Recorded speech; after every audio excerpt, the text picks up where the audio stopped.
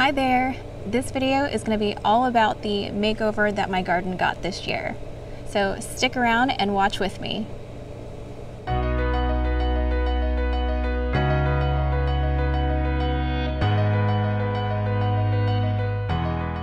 I'm Lainey, and this garden got a complete makeover this year, and I wanted to share with you guys the whole timeline, how long it took, and where I started to where we are now. So in the next 6 minutes or so, we're going to watch the video together, and I'm going to really quickly explain to you the whole timeline and the project. Let's get started. Okay, so we're going to start. I know I started as early as July 5th, and we start to clear out the beds that were there. I had watermelon growing, and so I thought I was going to keep the watermelon, but I accidentally cut the wrong vine, so we ended up just tearing the whole thing out. And then 1 week later, in July, still mid-July, in the heat of the summer, we removed a tree all by ourselves. Notice I'm in my bathing suit. We jumped in the pool right after that was done. I don't know what kind of tree that was. 4 weeks after that, we started to build the fence, which is behind me now. We hired the contractor who worked on our house. And then we gave it about 4 weeks, and then we started to really lay out the plan. We didn't really know how big to build the raised beds, so here we are just really laying it out. And we used bamboo sticks and flags to help us really draw out what would actually fit in this area.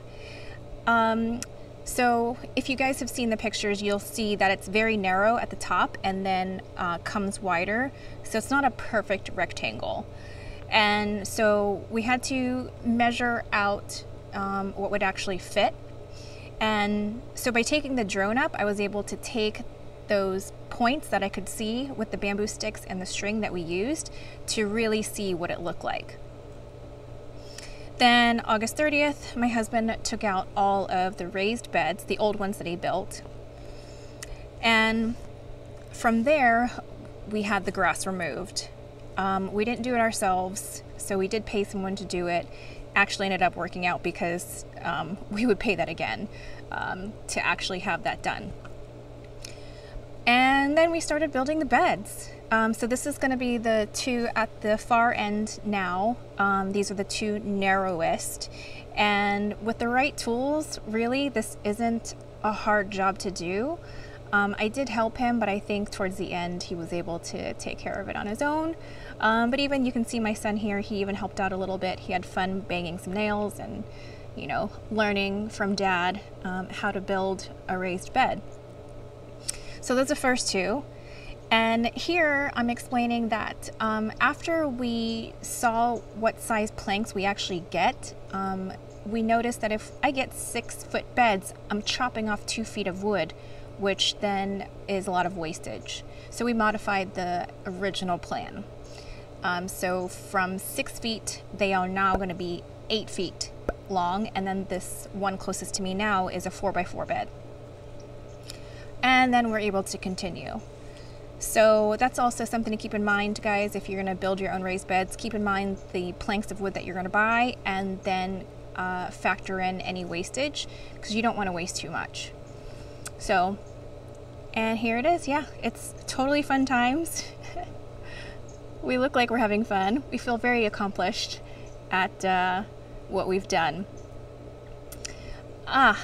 So we took a break there, and then September 27th, I had a little run-in with neem oil.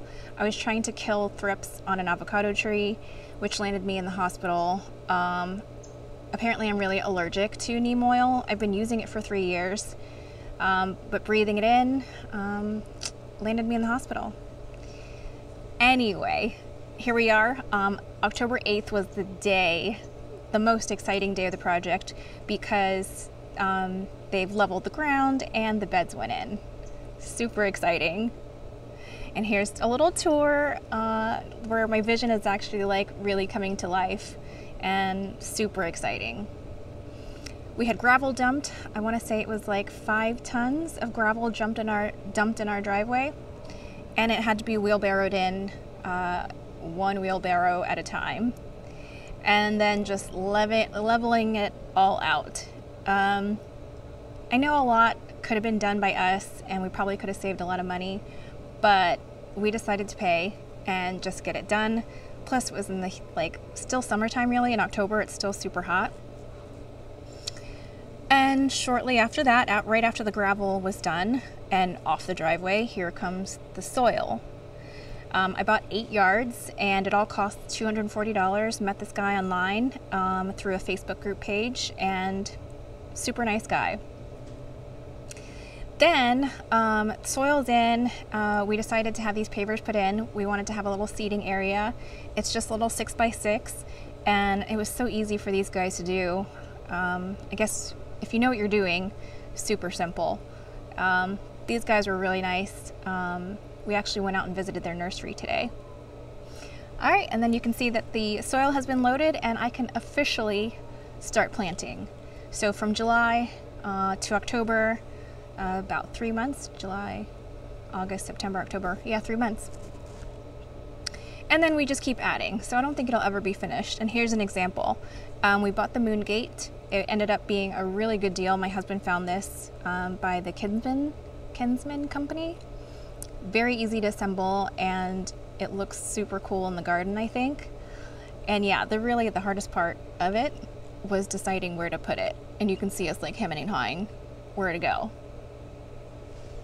And that's it. That's pretty much it.